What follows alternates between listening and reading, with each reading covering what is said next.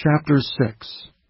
Dare any of you, having a matter against another, go to law before the unjust, and not before the saints?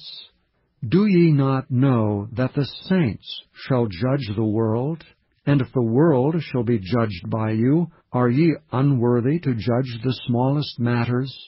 Know ye not that we shall judge angels? How much more things that pertain to this life? If then ye have judgments of things pertaining to this life, set them to judge who are least esteemed in the church.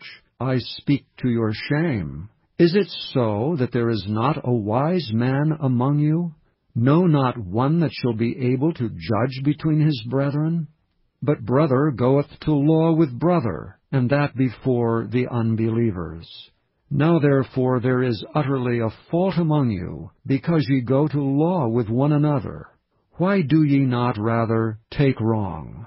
Why do ye not rather suffer yourselves to be defrauded?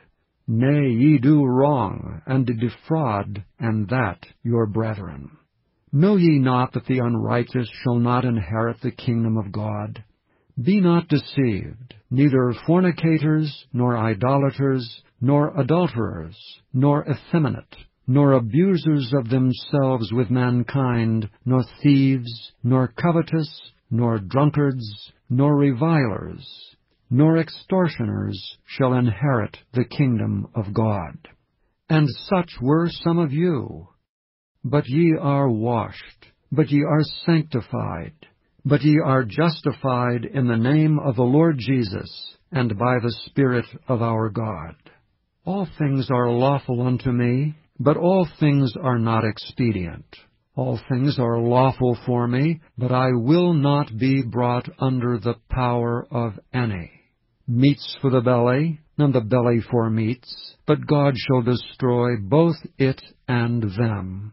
Now the body is not for fornication, but for the Lord, and the Lord for the body. And God hath both raised up the Lord, and will also raise up us by his own power.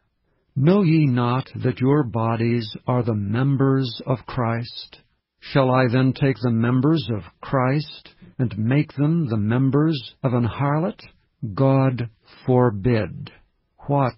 Know ye not that he which is joined to an harlot is one body? For two, saith he, shall be one flesh.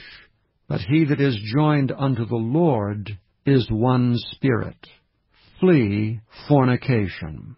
Every sin that a man doeth is without the body, but he that committeth fornication sinneth against his own body.